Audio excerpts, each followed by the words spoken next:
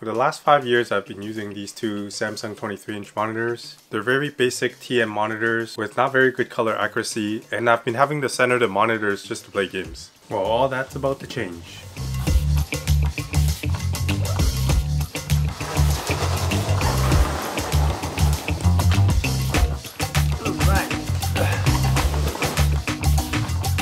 How's it going, guys? Cheese here at Cheese on Everything, and as you can see, I just got myself the LG 49 Ultrawide. With the recent PC upgrade, it wouldn't be doing any justice if I didn't upgrade the monitor as well. The longest time this monitor was $1,600, and I just couldn't justify paying that much for it. But luckily, a couple days ago on Amazon, this monitor went on a lightning deal, and I picked this monitor up for $1,000 Canadian. So I finally thought that was worth the upgrade at that price. Let me show you what this monitor is like by doing a little unboxing.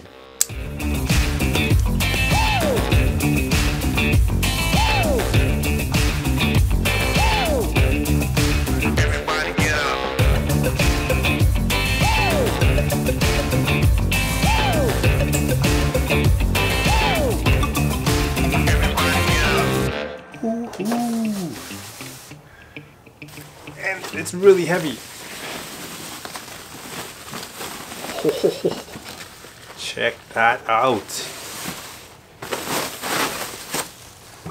Well, this is definitely a lot bigger than I expected it to be. Hope it does fit on my desk. Without the stand, I think it's 33 pounds. It's definitely not gonna work on my floating IKEA shelf, so I'm gonna have to get a VESA mount for this on the wall, which isn't a problem because this is VESA compatible. It has the 100 by 100 VESA mount adapter, and I just ordered it off Amazon for 40 bucks. I'll leave the link below. Jesus. Wow. Oh, working up a sweat.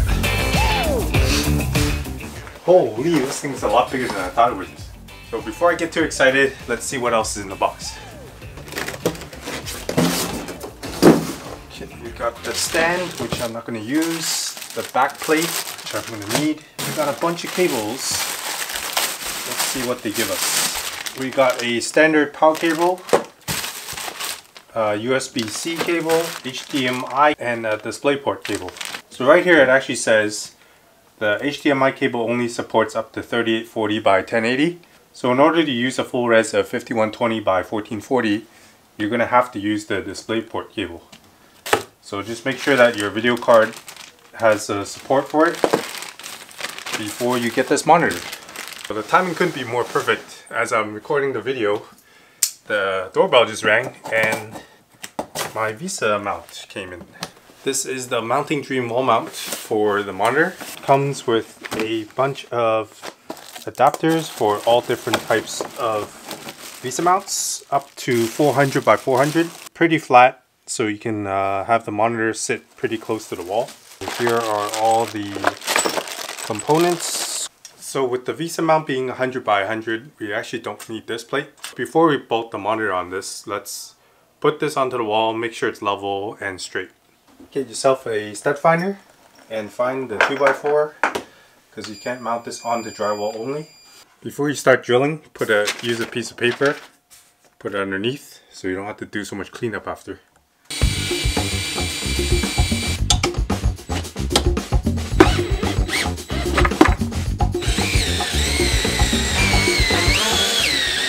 And this thing is not coming off. Alright, so here comes the hard part, putting the monitor onto the stand.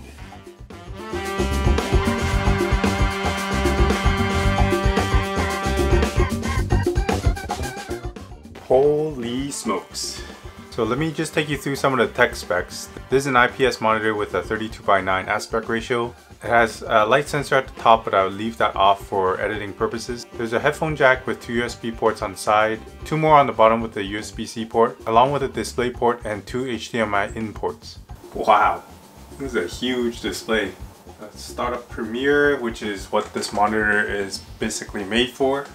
Alright, so my Premiere is all over the place because it used to be on 2 monitors, so now it doesn't know where to put any of the stuff on the second monitor. So let's rearrange this so it looks proper.